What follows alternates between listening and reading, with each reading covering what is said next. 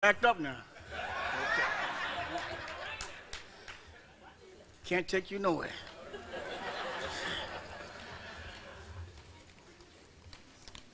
I'm happy to be with you this morning and through this whole time, just rubbing shoulders with you. Those of you who have been given the Most High calling,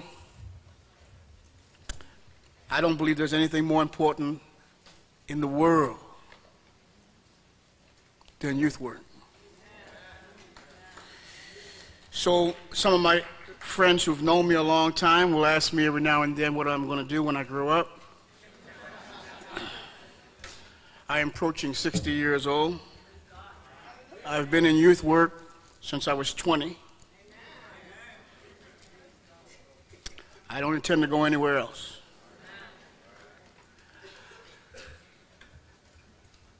I want to point you to the first book of Samuel and the 17th chapter, a well-known passage here. I want you to look at this old story a new way. Amen.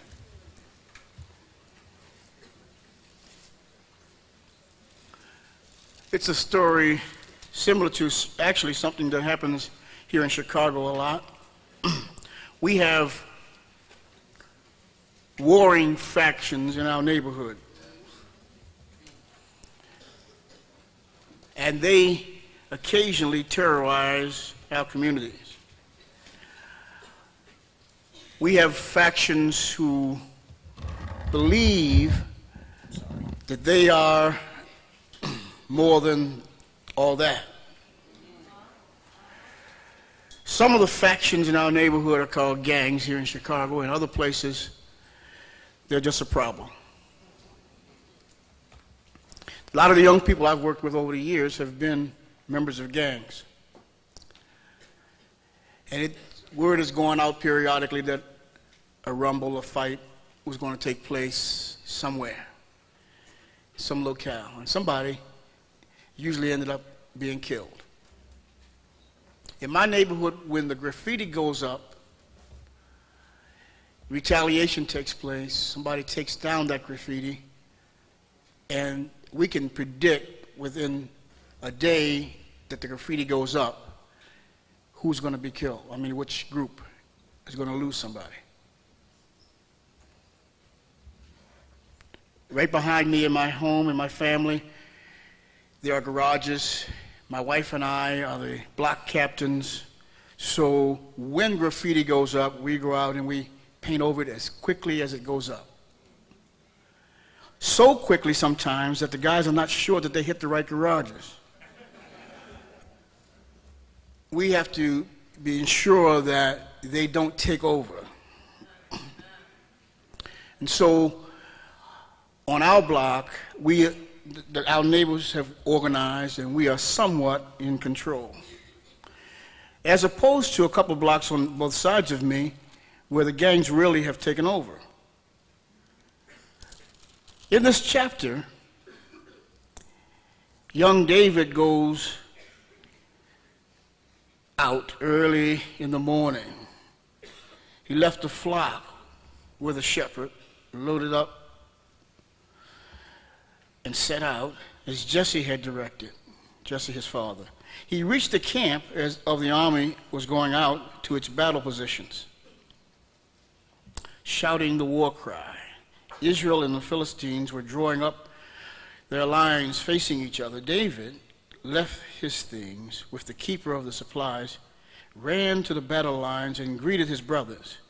As he was talking with them, Goliath, the bad dude on the block, the bully, the Philistine champion from Gath, stepped out from his lines and shouted his usual defiance. And David heard it.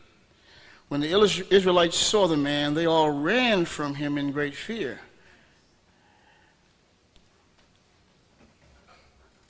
I'm not going to go any further.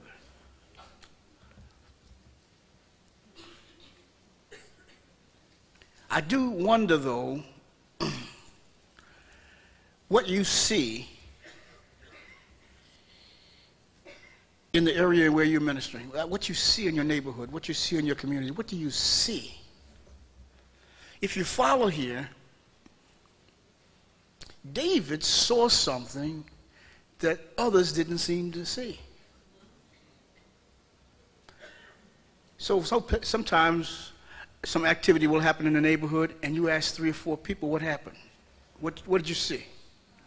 And the stories are different because people didn't see the same thing.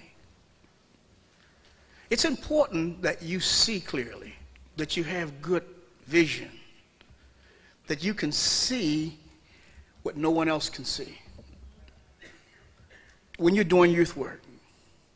And I contend that in order to see correctly, you know, it's like seeing, like Jesus saw when he looked over Jerusalem. It's Paul looking over and seeing his people and saying, I wish that I could go to hell, that they would be saved. What do you see? I mean, some people see kids as just a nuisance, just a pain. Some people see young people as trouble, as a problem.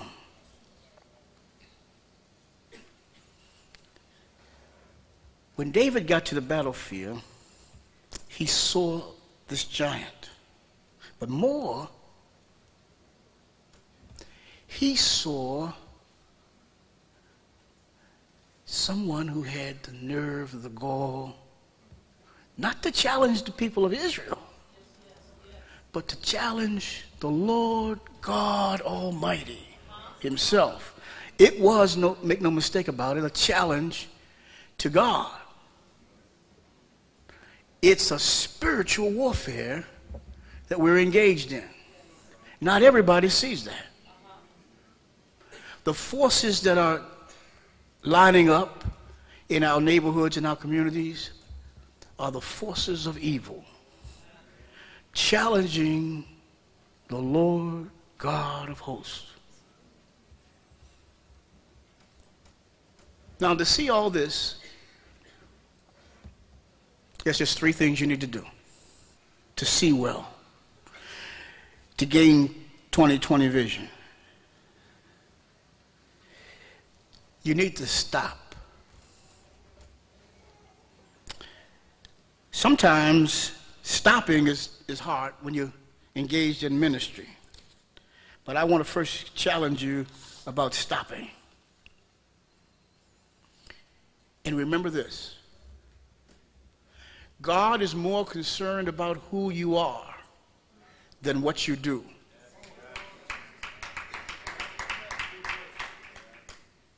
Because if you are the right person, you will do the right things. But just because you do right things, don't make you the right person. And we have a lot of people doing a lot of right things, but they're not right. And if you're going to be in youth ministry and do something for God, you need to stop and ensure that you're working on becoming the right person. It is important about your character. It is important about who you are. Just because you can run the best dog and pony show in town does not make you who God wants you to be. Just because you can fill the gymnasium does not make you who God wants you to be. And we have no evidence that he is smiling on you. So I want to challenge you this morning. Stop. Take stock of yourself. Are you who God wants you to be? Are you working in that direction? Is that your goal? My life goal? To be conformed to the image of Christ. I am working on it. That's, I find, more significant than anything else in my life, is pursuing that goal. to be who God wants me to be, conform to the image of Christ. That's why we hear about someone who's fallen into great sin, who has gone off the deep end, somebody who's given up, all because they were pursuing stuff, doing things, becoming an activity freak. While all along, they were not right. In the end, it's going to matter only how well you pursued this goal, to be conformed to the image of Christ. You need to stop and also make some time for yourself. If you're doing youth ministry,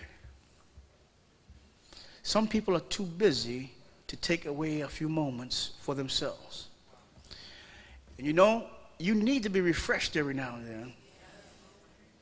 Replenished, refueled. You need to gear up. You can't give without backing off every now and then. Getting yourself together. And we become known as workaholics, those in youth work. We're known by that, and we wear that proudly. But when you're running on empty, you can't do very much for anybody else. When you're on empty, you are empty. Now, you know, I'm really afraid of that guy because I'm wondering about what he's dishing out. You know, where's that coming from? You see, if you don't have time to stop for prayer, you don't have time for a retreat, you don't have time to get away and refuel, then I think you're manufacturing stuff. Now we really get the word.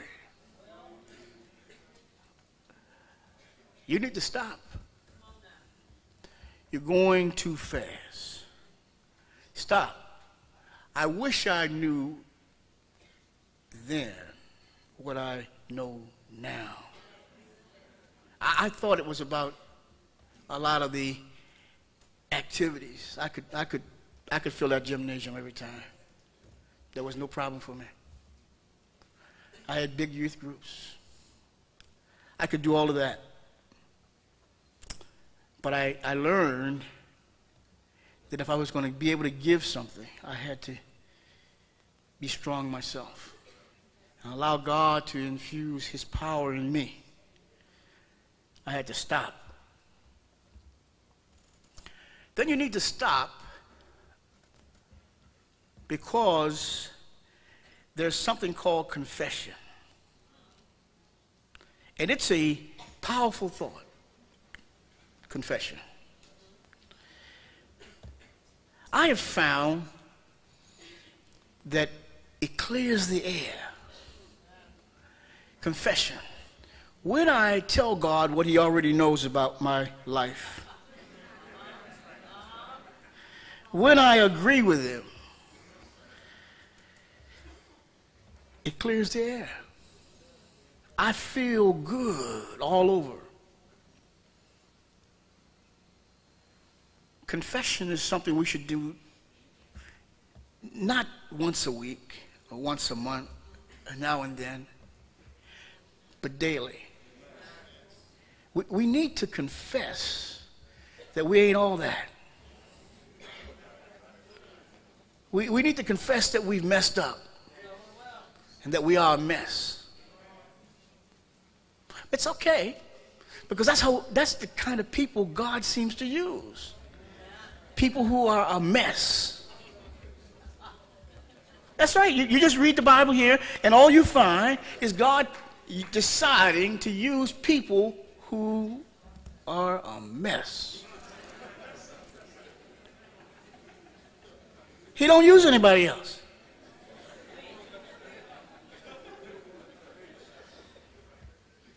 Every day you need to stop and confess.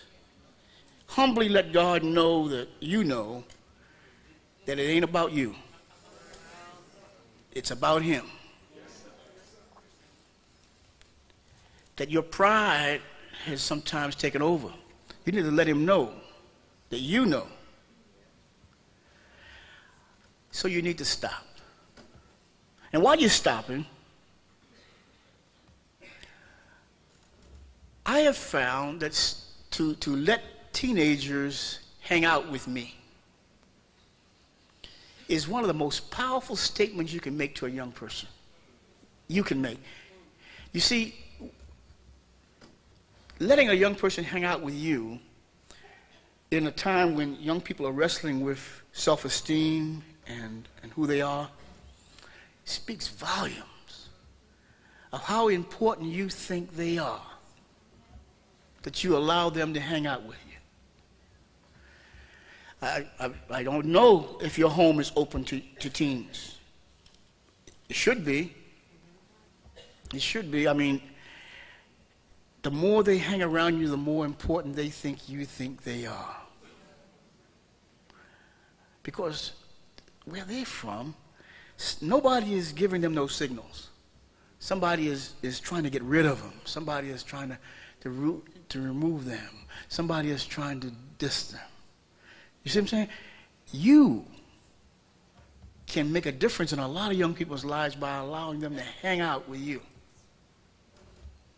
When I met Joe White years ago from Young Life, Joe was had two fellas with him everywhere he went. And I say one day, Joe, who are those two guys? These were two high school age fellas, but they followed him around everywhere. They followed him around when he did fundraisers. They followed him around when he was visiting somebody, when he did the ministry, when he traveled to speak.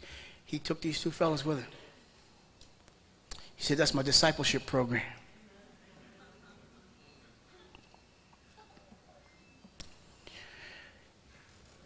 But those two fellas felt like they were really special, that this man had allowed them to hang out with them. Do you do that? Do you have some kids you let hang out? See, my house is Grand Central Station. Everybody lives at my house. Everybody's at my house from some time or another for a lot of reasons. We run a homework club, hospitality house. We have a recreational park. We have a emergency assistance program. And so in my house, it's all day. The bell is ringing all day long, and somebody is at my door, and kids are all up in my house all day. Because we've said it's okay. When the shooting starts in my neighborhood, my house is a safe place. There's a place for them they know they can be. Sometimes when a mama can't get along with son, she said, well, can he stay the night with you? You know, so we have a lot of things like that. But there's a message that goes out that says you are important. You are important. When they know you want them around. So my encouragement to you is to allow this. Stop and let kids hang out with you. Now, stopping's fine, but in order to see what's going on and understand it in our world, understand some of the giants that are threatening to take over our communities, to understand and fight these giants, you not only have to stop, but you have to look. Not everybody sees everything I told you the same, but you really have to look. What do you see when you see young people?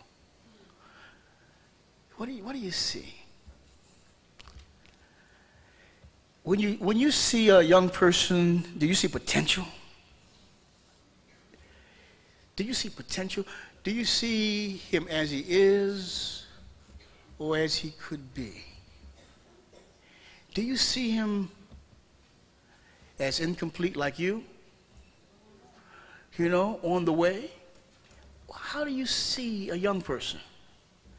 I mean, we're in a society that groups them all as the same. They say young people. And then in that sense, nobody gets to be an individual. It's just young people, they do this, young people do that.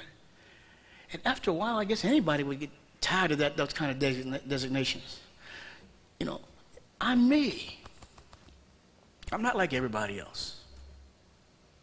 In my house, with my kids, I have to distinguish that they are different. You know, I have to distinguish between them.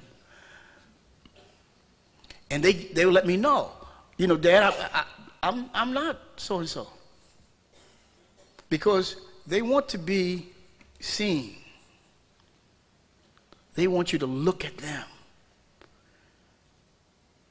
And much of society doesn't look at these kids seriously. Look at them. And we look at these externals, which I heard about before. We look at how they dress. We look at the hair. We look at some of those kinds of things and we miss the person. We really don't see. Who's going to interpret young people to adults if not the youth worker? But you got to see. And all this is so interconnected, you see. And if you ain't hanging out with them, how are you going to see? You see, you got to see beyond the external. You got to see who they really are down inside. We have gang members throughout our neighborhood, and what we have discovered working with these fellas sometimes is in a group, they have one profile. But as an individual, there's a whole other thing going on. And if you don't ever approach the person individually, you know, you really have missed him. You really missed him. Parents don't even know their own kids. I was told to go to Cook County Jail where a young man had been picked up with 4 other fellas for shooting a store owner. And the mother, who I've known very well, said that pick up Jock, go see Jock, he's in jail, and you know, he was in the wrong place, with the wrong group. He really didn't do anything. So I went to see him. And what I found out was Jock is the leader of the group. Jock is in charge, and everything that went on because of Jock. Mothers don't even know their own kids. But you need to see. Look real well. Look at the city that you're in. And understand more than the statistics. Look at the city. What's going on? Do you understand a spiritual warfare is happening? Look. Because that look causes Jesus to weep. Looking at a city. Did you ever looked at your city? Do you see lost souls? Do you see young people as lost? Does it ever bring you to tears? Have you ever cried? I think youth workers cry a lot. I think we cry because we see. You see the terrible cycles duplicated over and over and over. And the enemy seems to have a tight grip. And you see this.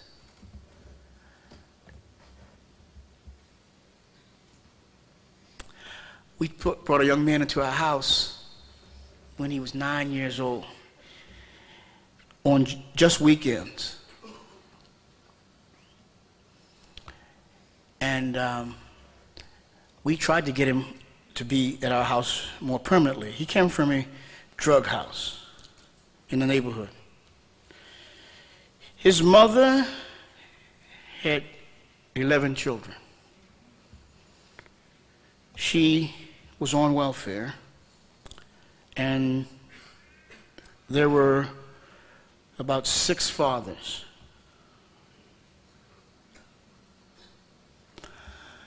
We felt that the only way that Jose would be saved would be to expose him to something else than what he was used to looking at. All he knew was all he knew. So we thought, okay, we asked his mother, could he come to be at our house? And she said, just on the weekends. So he stayed until he was 16. He left our house around 16 because he was real anxious to become one of the gang members. The pressure was too high. And his brothers were all in and out of prison. But the brother who was just 2 years older than him, the only one who had ever made it through high school, was about to graduate, was killed when somebody shot him point blank in the head, days before graduation.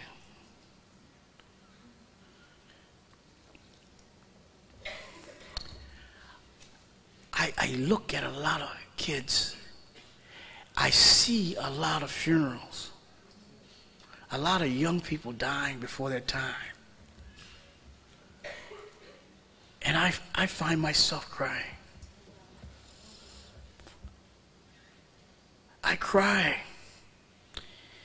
because I don't know. I don't have. I'm not the answer.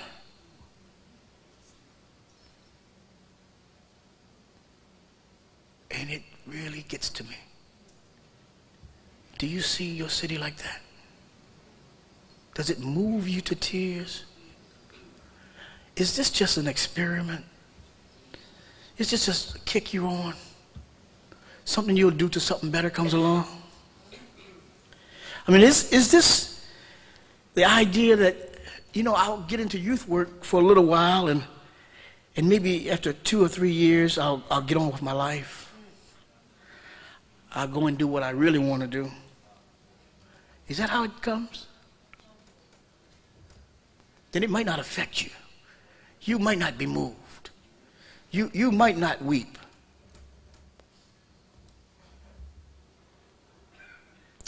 But it causes me to weep. I think it causes God's heart to weep. We need to look at the city. We need to look at the individuals. And finally, we need to listen. If you're going to be effective, you're going to see right and see what others don't see and get into the midst of a spiritual warfare. You need to listen.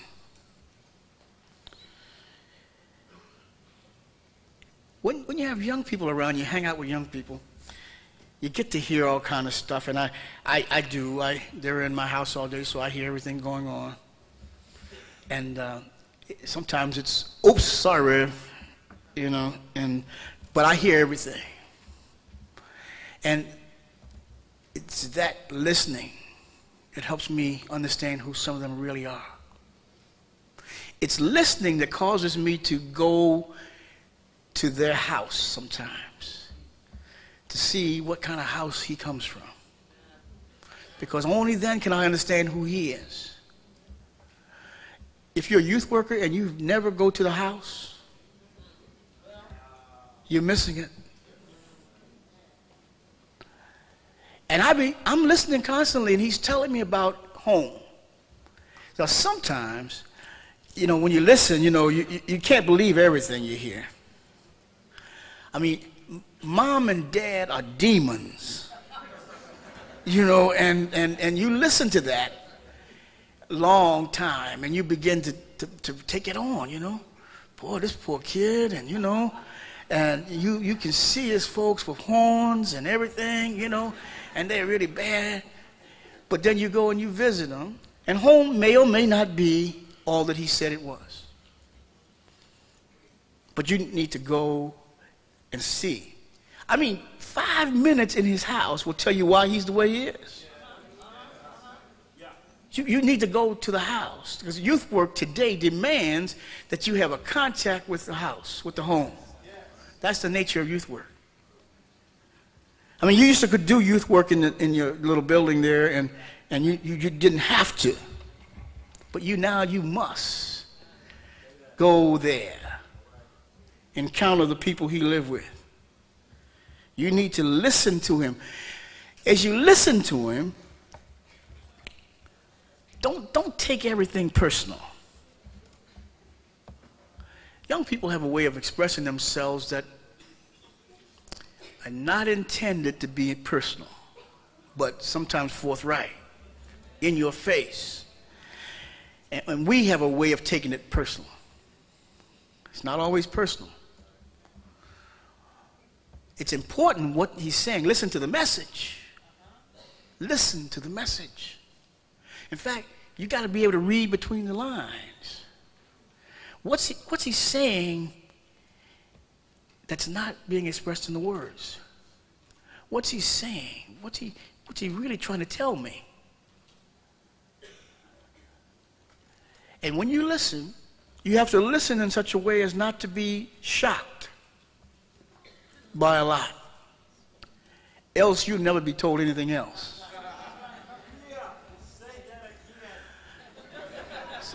So you have to appear like, oh yeah, is that right?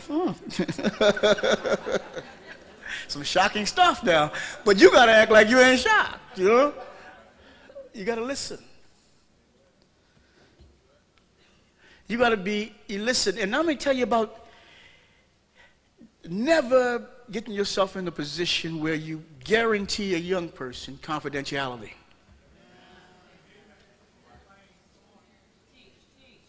You should never get in that position. Don't promise it, because you don't know what he's about to tell you.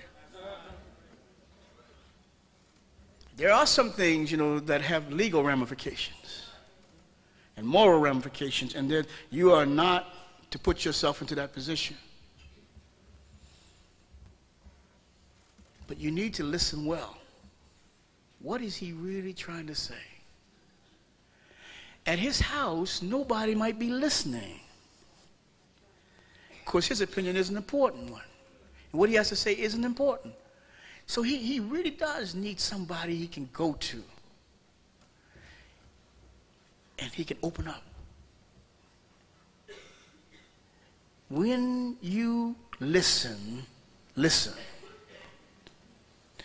Don't always feel like you got to solve something. Sometimes listening is good all by itself. Sometimes it's all you can do. Just listen. Don't become the answer man. You can't fix everything. There's no demand that you do, that you know everything. But you can be a good listener. Listen. What you're hearing is somebody who decided to trust you. Somebody's decided to trust you and to tell you what's going on in his life. We learn a lot in the kids in our house, and more than we want to know, quite frankly. I mean, it's just there. You don't have to ask for it, it's just there. So what you do is, with that information and what I'm learning, it helps me know how to minister to him.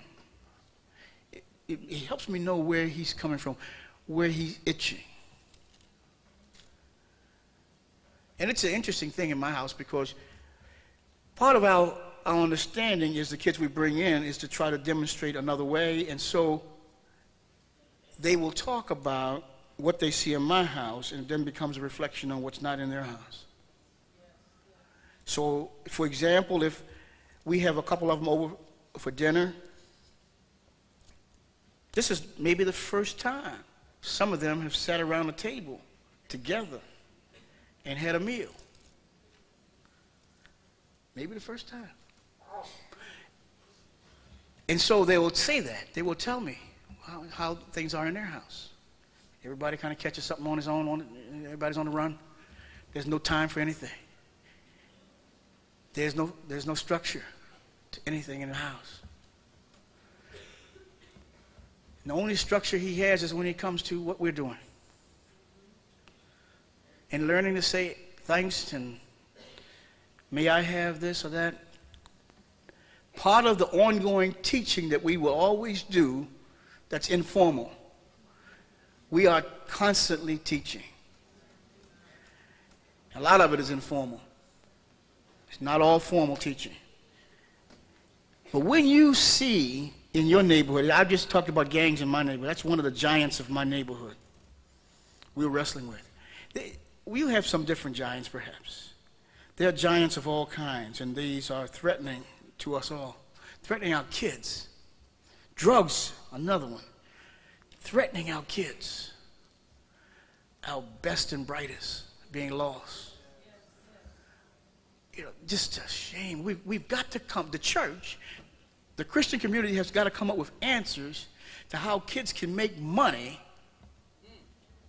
Do you hear me now? How kids can make money without selling drugs. This is the nature of youth work. I'm putting it right on your shoulders. I'm saying that we have got to come up with ways to help young people make money without selling drugs. The Christian community. We cannot continue to give soft answers. We've got to get involved in this problem of work and employment. We've got to get right in the middle of it because this is the nature of youth work. You could do youth work before and never have to worry about you solving some kid's employment problem. Today's youth work requires this. You've got to get involved. I don't know how you're doing youth work now. I'm just telling you that's the nature. If you're not doing that, it's no wonder we're not touching a lot of the lives out on the street. We got to get involved. So you listen and you hear what the problems are in the hood. We got kids who cannot make it past the 7th grade because they can't read. And a week in high school, in junior high school, is embarrassing enough that we lose a lot of them because they can't read. They don't know functional math. You know, this is the nature of youth work. I'm telling you, you've got to listen and then get involved in this. We cannot analyze the problems of our neighborhood and give soft answers. We've got to come up with solutions. How do you help kids read and do functional math? How does a church do that? There are models. There are folks who do those things. And if you're calling youth work the meeting that you have on Friday night where the kids you already got, the sons and daughters of the deacons and the preacher gather and have a nice meeting and we sing together and we rock together. And if this is youth work, I'm sorry, we're missing it. Listen and you'll hear the problems. And it will be God's direction for where we should go. You see, rarely does God give you information for you to file away in the file cabinet. It's usually so you can do something about the situation. This is what David came and saw. He got involved. He listened. And he said, you know what? Who's this guy? Who is he? That he should defy the armies of the Lord. Well, in essence, God Almighty. Yeah, I'll fight him. I'll fight him. Because he had information. And the other piece of information he had was that God is awesome. And this giant was no match.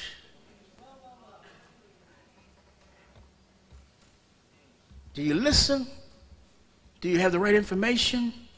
Do you get involved?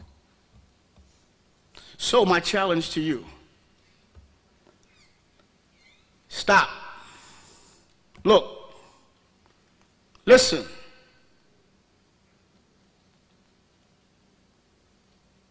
Time's running out.